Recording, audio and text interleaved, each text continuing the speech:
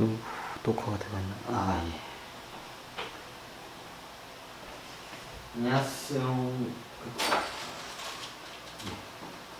다시 바로 이어서, 아니다, 바로, 여러분한테 바로 이은 게 아니라, 며칠 후겠군요. 저는 바로 녹화를 하지만.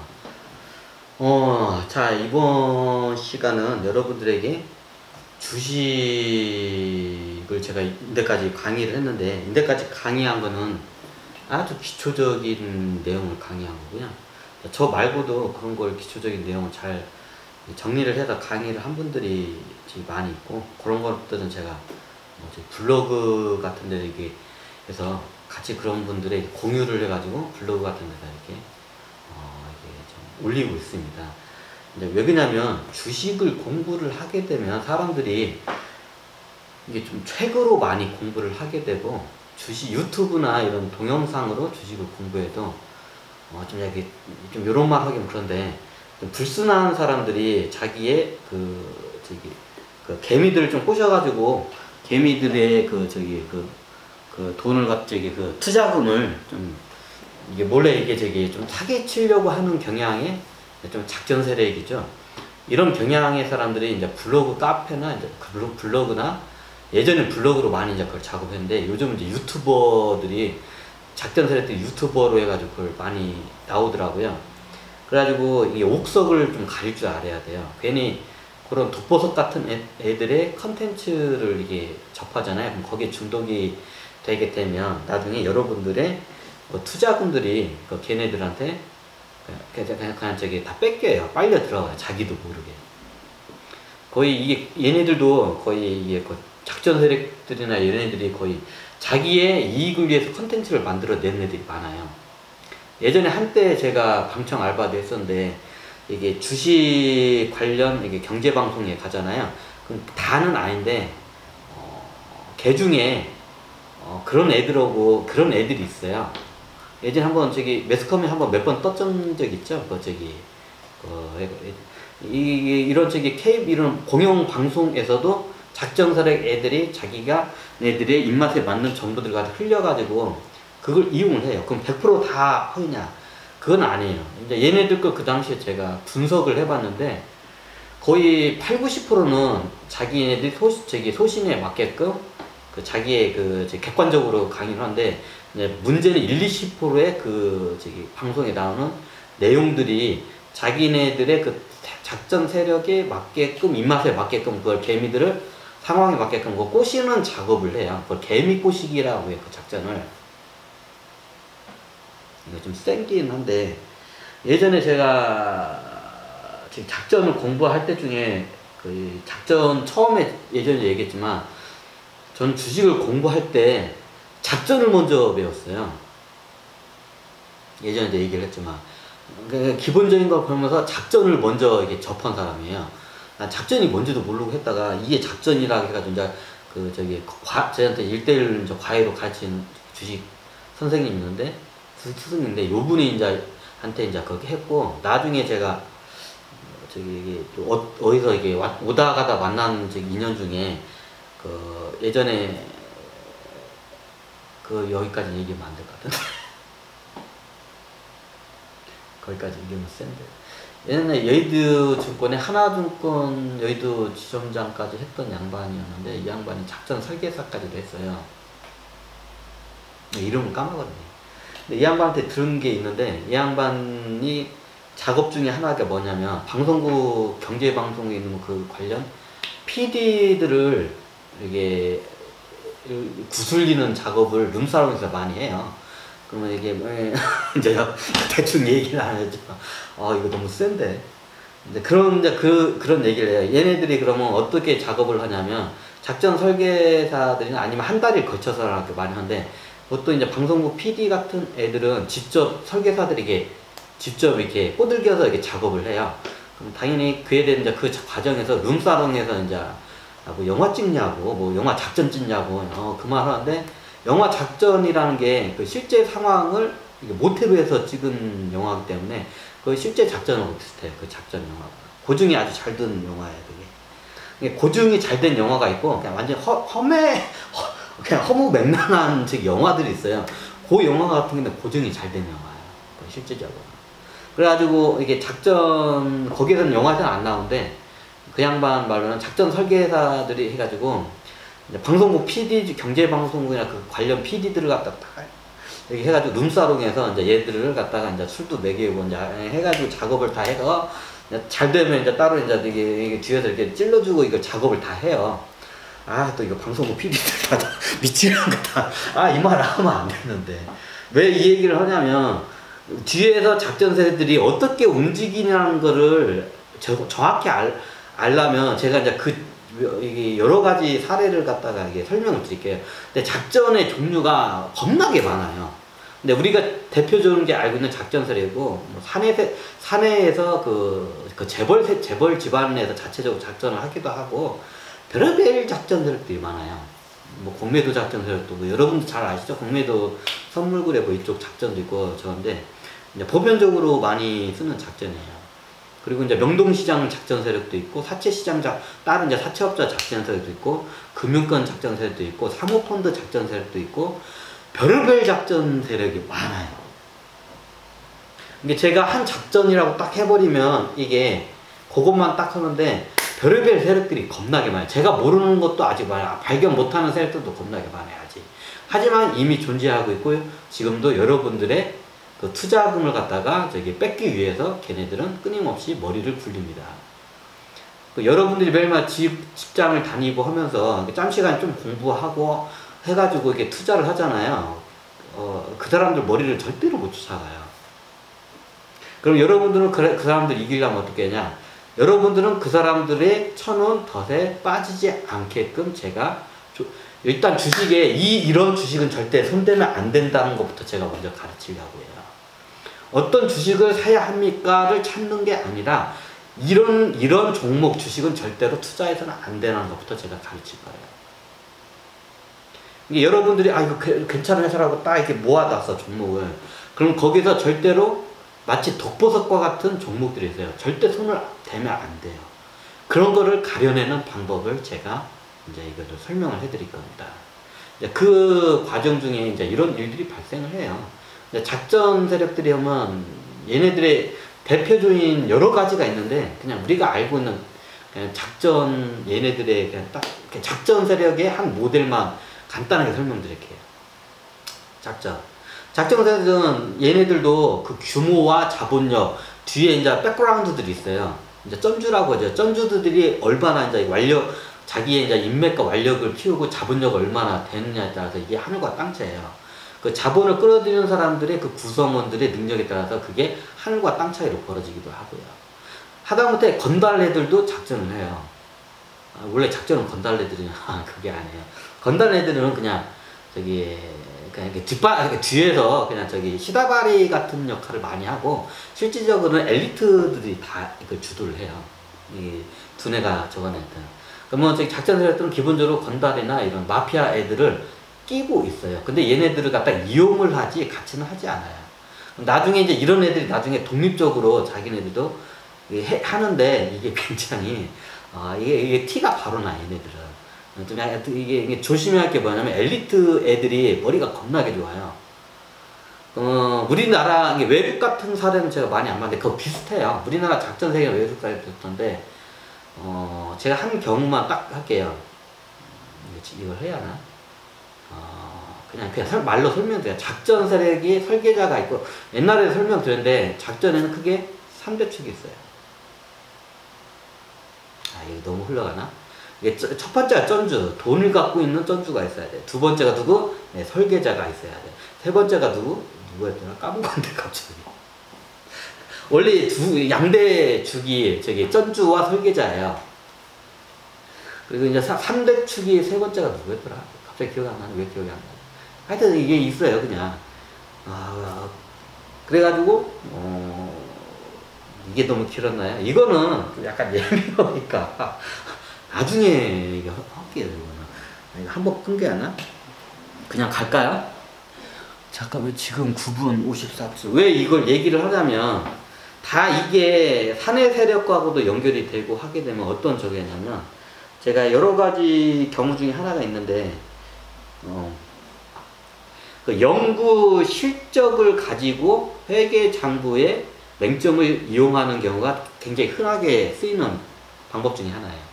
일명 내부자 거래 정보라고 하죠. 그거 갖다가 그 내부의 그 핵심적인 그 회사에 거기에 있다고 해서 다 아는 게 아니라 내부의 임원이나 최고 경영자나 핵심적인 소수의 임원들만 알고 있는 그런 이런 정보들이 있어요.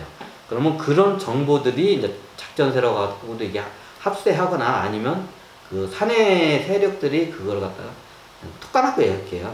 그냥 재벌 세력들. 대부분. 우리나라는 기본이 대기업이 다 재벌이죠.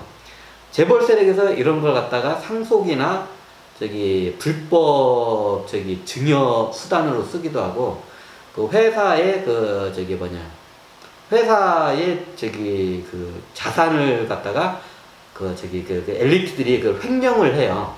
자, 그걸 갖다가 대표적인 게 어떻게 하나, 연구 실적과 이 강의는 연구 실적과 회계 장부의 맹점에 대해서 이제 설명을 드릴게요.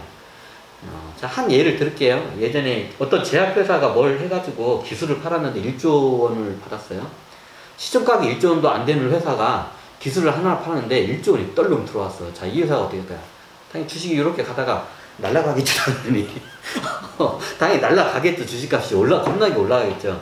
그러면 당연히 회사 내부에는 그 정보를 미리 아는 사람들이 당연히 있게 마련이죠. 그러면 여러분들이 객관적으로 봐도 그런 일이 발생을 하면 주식을 빚을 내더라도 쉽게 말하면 사채업자한테 빌려가지고 빚을 내더라도 회사 주식을 사겠죠, 당연히. 뻔히 이게 이제 불법인데 내부 정보를 이용한 그 내부 거래 이제 불법적인 내용인데, 이제 이런 일들은 비일비재하게 이루어져요. 근데 이거는 이제 금감원에서 그 잡기가 거의 힘들어요.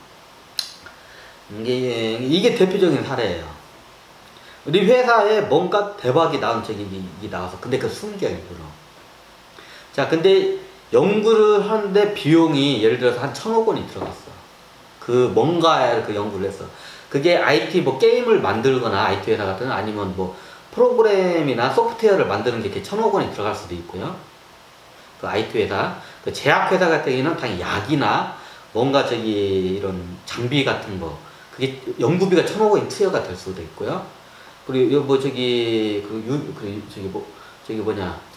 또 뭐가 있나, 이런 연구 개발을 해가지고 뭔가 지적 재산권이나 디자인권을 이렇게 해가지고 나중에 하나가 이렇게 빵 터지는 경우가 해가지고 그 회사가 먹고 사는데, 쉽게 말하면 삼성 같은 경우에는 미래의 먹거리를 갖다가 어떻게 만들어낼 거지. 예를 들어서 반도체 다음 것을 만들어놨어 이미. 근데 몰라, 사람들은. 외부의 뉴스나 이런 데다 회사 사람들도 모르고 극히 일부의 사람들만 알아요, 그거를.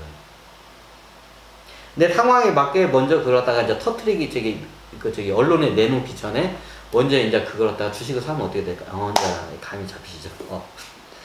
이제 이런 식으로 내부 거래에 있는 연구 실적을 통해서, 이게 왜냐면 연구라는 거는 돈이 들어가요, 계속. 자, 이 회사가 돈을, 예를 들어서 삼성전자 예를 하나 들게요. 삼성전자의 기술이 연구를 겁나게 많이 하는 회사고, 그에 따른 지적 재산권이나 로열티가 굉장히 많은 회사예요. 이거를 팔게 되면 삼성전자 시총 가격보다 더 아마 많이 나온다는 그 설이 있을 정도로 삼성은 겁나게 이게 많이 깔려있어요. 그래서 삼성전자가 저평가가 됐다는 이게 판단하는 게 이유예요. 근데 삼성전자는 보통 다른 회사 같은 경우에는 없는 기술도 있다고 뻥을 쳐가지고 회사의 가치를 이렇게 부풀리는데, 이게 삼성전자 같은 경우에는 이게 있는데도 그걸 감추는 스타일이에요. 자, 왜 그러는지 이게 이유를 한번 설명드릴게요. 이게 왜 삼성전자 예를 들냐면, 삼성전자뿐만 아니라 우리나라의 재벌 회사들 다 기본적으로 삼성이 하면 모든 우리나라 재벌 회사는 다 따라해요, 그냥 기본이. 이거 하면 이걸 다 하는데, 그럼 연구에 대한 실적이 있고 굉장히 이게 저평가가 돼 있어. 근데 나중에 이 기술이 이게 오픈을 하면 그때 다 주식이 튀겠죠, 이제 이게. 그리고 상황에 따라 또 떨어지기도 하겠죠. 이제 그에 따라서 이제 내부에 이제 그 정보를 어떻게 경영진이 그걸 갖다가 오픈을 내가 원하는 시기에 어떤 저기 그 실적을 오픈하였다 하늘과 땅 차이에요. 그리고 이 연구 실적이라는 게 회계장부서는 안 잡혀요. 내가 예전에 이 회사를 팔면 현금으로 줄 수 있는 돈을 BPS라고 설명드렸잖아요. BPS 이게 저기 회계장부 이게 뭐냐 여기 이 재산을 이게 얼마나 갖고 있는지 이 회계장부에 안 잡혀. 근데 돈은 겁나게 투자가 됐어. 근데 회계장부는 안 잡혀. 왜? 애매하거든요. 이거 얼마에 잡힐지를 모르니까. 근데 나중에 이게 기술이 성공하고 이제 상업화가 되면 부가가치가 굉장히 많은 실질적으로 이제 돈으로 잡혀요. 그럼 이게 언제 회계장부로 정확히 잡히면 이 기술을 갖다가 다른 회사에다 팔면 그 돈이 입금이 될 거 아니에요. 그럼 정확히 회계장부로 잡혀요. 그렇죠? 그런데 이 기술을 갖다가 내가 공장을 돌려서 만들어가지고 이 기술을 보유하고 지적재산권을 보유하고 만들어. 근데 회계장부에다 넣을 수가 없잖아. 그래 애매하게 이제 넣는 그 경우가 있는데 이제 이게 지적재산권이에요. 연구에 의한 지적재산권. 이제 이거 로열티를 이제 받고 이제 다른 데다 주고 이제 이걸 갖다가 받기도 해요. 그럼 나중에 이거 로열티를 딴 데다 주고 로열티가 들어오면 회사의 수익으로 잡히죠. EPS가 주당 벌어들인 영업이익 EPS가 올라가게 되겠죠, 당연히. 네, 이런 개념을 먼저 잡고 가셔야 돼요. 내가 이 기술을 갖고 있어. 이 로열티를 갖다 다른 회사한테도 이렇게 쓸 수 있는 권한을 줘. 그럼 그 제품을 거기에 대해서 팔면 그만큼 로열티가 이 회사한테, 우리한테 돼. 딴 회사에서는 이 로열티를 갖다가 이 지적재산권을 내가 1조 원을 줄게 팔아. 근데 안 팔아. 예를 들어서 이 삼성전자라는 회사가 안 팔아. 왜? 우리가 직접 만들거나 로열티를 주거나 하는 게 더 수익이 많이 들어오기 때문에. 하지만 회계장부에 대한 이 지적재산권을 갖다가 어떻게 넣는 게 애매하잖아. 팔게 되면 이게 막 1조 원에 팔면 1조 원에는 현금이 딱 꽂히니까 회사의 회계장부에 정확히 꽂혀서 기록이 되는데 갖고는 있는데 이게 안 돼요. 이제 이해가 되시나요? 이게 BPS에 적용이 안 돼요. 회계장부에는.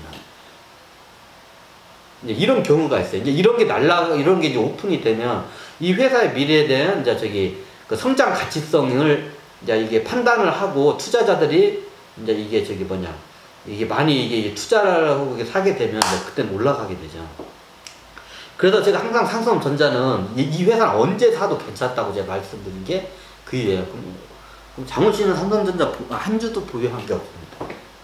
저는 제가 언급하는 종목은 되도록이면 보유를 안 합니다. 보유를 하더라도 제가 먼저 강의를 하기 전에 먼저 제가 보유를 하진 않고 강의를 먼저 이렇게 내놓고 나중에 한참 있다 보유는 할 수는 있습니다.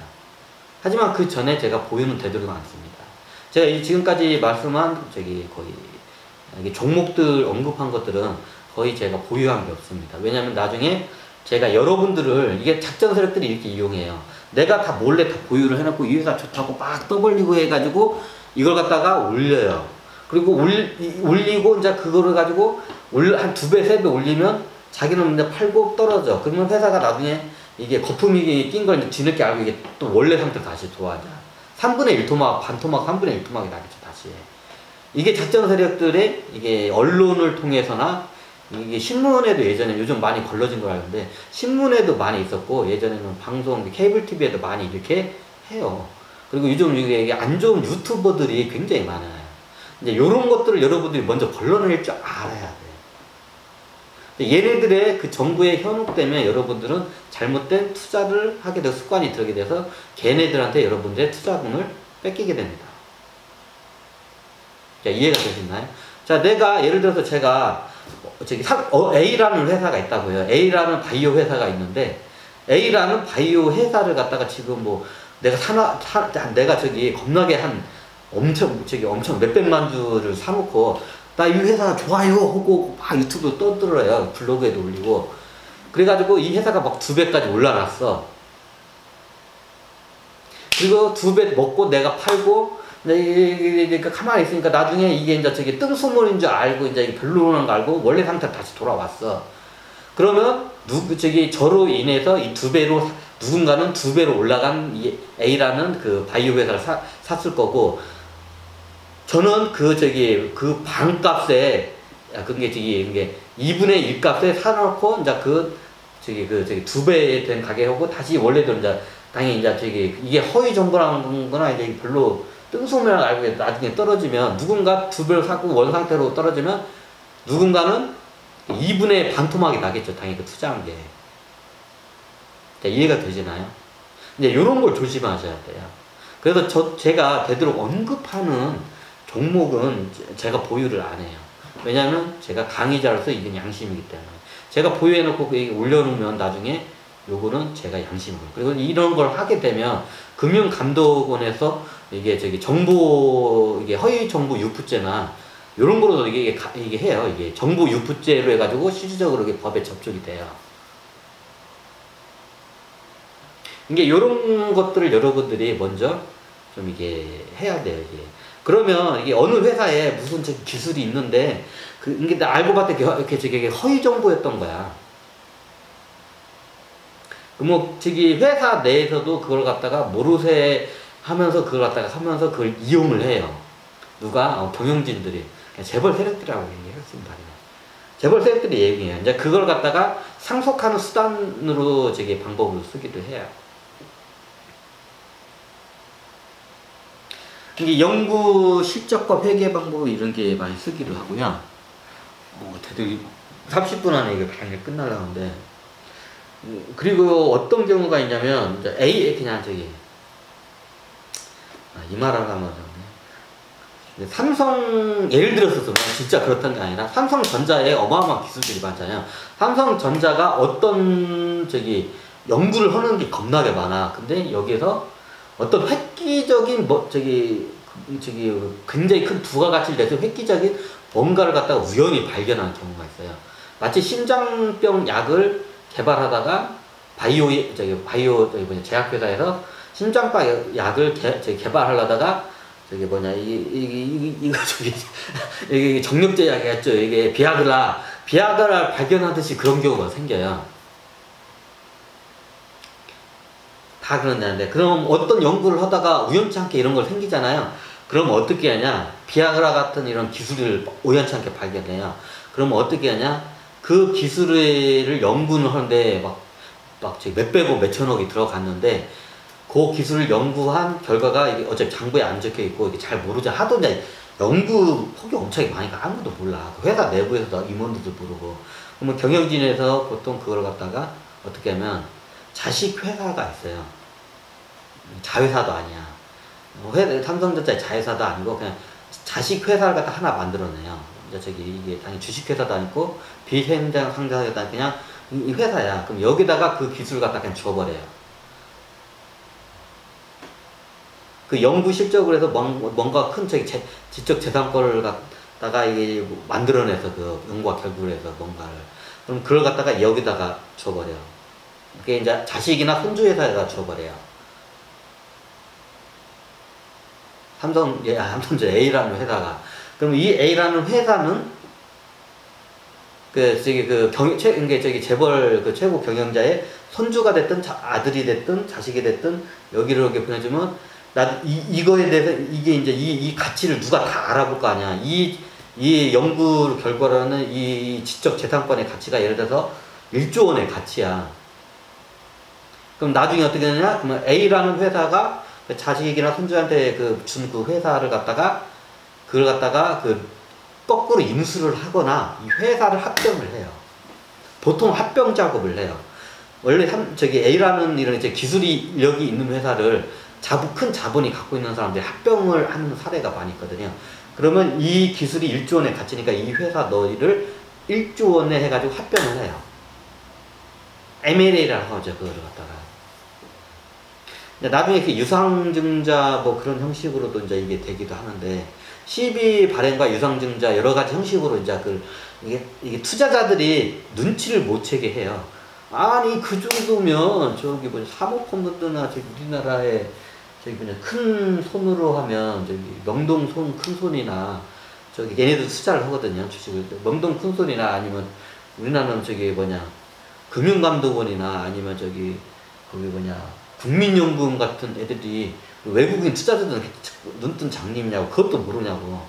그러니까 은밀하게 이루어져요. 그것까지는 파악을 못해요. 회사가 원체 크니까. 거대한 회사 같은 경우에는 안에서 이런 게 우연히 발견이 특히 되잖아요. 그러면 아무도 몰라. 그 관할에 있던 직원들하고 연구하던 직원진하고 거기 관할 그 임원하고 이제 최고 경영자까지만 딱 알아요. 그럼 나머지는 그냥 입만 다물면 끝이에요. 근데 그에 대한 보상은 당연히 내부에서 이루어지겠죠. 이제 이런 식으로 해가지고 그냥 저기 손주나 아들 회사에다가 누가 봐도 1조원짜리 기술이야. 그걸 그냥 줘요. 뭐 즉 자본이 간 것도 아니고 부동산이 간 것도 아니고 건물이 간 것도 아니고 시설이 간 것도 아니고 뭐 저기 무슨 저기 뭐 미술품이나 작품이 간 것도 아니야. 그냥 기술만 간 거예요. 비밀리에. 아무도 몰라. 그 연구하는 거기 담당자들만 입만 다물면 돼요. 이제 그에 따른 이제 보상은 받겠죠, 당연히. 그럼 나중에 이 A라는 회사가 그 자기 이제 손주나 자식 회사에 그 기술 보충 회사를 갖다가 이 기술이 1조원짜리 기술이다 해가지고 이 회사의 가치를 1조원으로 봐서 합병을 합니다, M&A를. 이런 식으로 연구 실적을 갖다가 회계 장부에 넣을 수가 없으니까 이 맹점을 이용해서 쉽게 말하면 누가 봐도 횡령이죠. 연구를 하는 과정에서 회사 돈이 겁나게 들어가는데 다른 저기 회사 최고 경영진의 자식이나 손주 회사에다가 그거를 줌으로써 회사의 지적 재산권인 연구 실적 결과를 갖다가 빼돌리는 거죠. 빼돌리기가 싫거든요, 이게. 그리고 티가 안 나요. 원체 또 큰 회사 같은 연구하는 게 너무 많으니까 아무도 몰라요, 그거를. 그래서 이런 경우가 우리나라뿐만 아니라 빈번하게 전 세계적으로 다 일어나요. 우리나라가 좀 심해요. 그래서 여러분들이 이제 회사를 투자한 데서 이런 일들이 발생한다. 제가 왜 이걸 갖다 이렇게 이런 걸 저기 아까 뭐 저기 다른 이런 기관들 몰라요. 몰라요. 잘 몰라요. 알아도 이제 소문으로 돈다는 거지 잘 몰라요. 이런 경우가 흔하게 일어나요. 그냥. 우리나라에 이런 말이 있어요. 삼성이 뭔가 하면 그 저기 재벌 회사에서는 다 그거를 따라해요. 삼성이 하면 저기 재벌 회사 모든 회사들이 다 따라한다는 게 이게 정석이에요.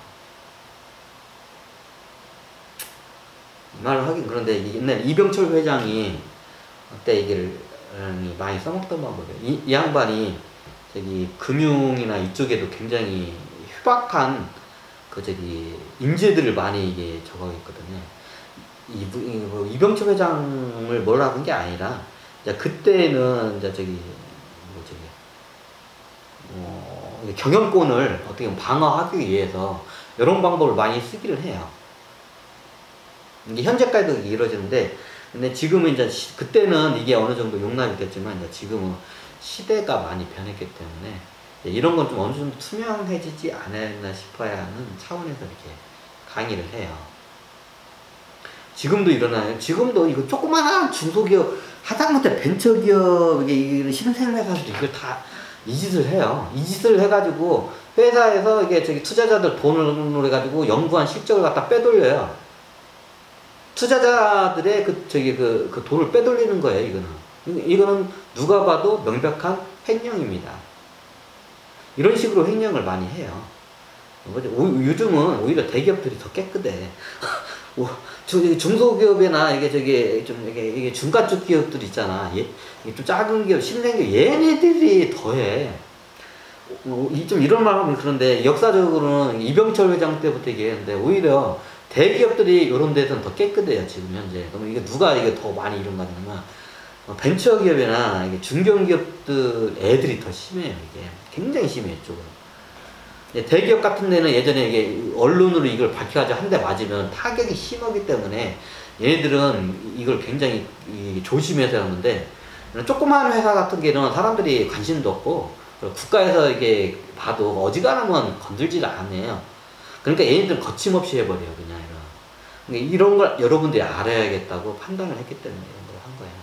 오히려 이제 재벌 제가 이제 해서 했는데 재벌보다 지금은 조그마한 벤처기업이나 이런 신생회사들이 더해.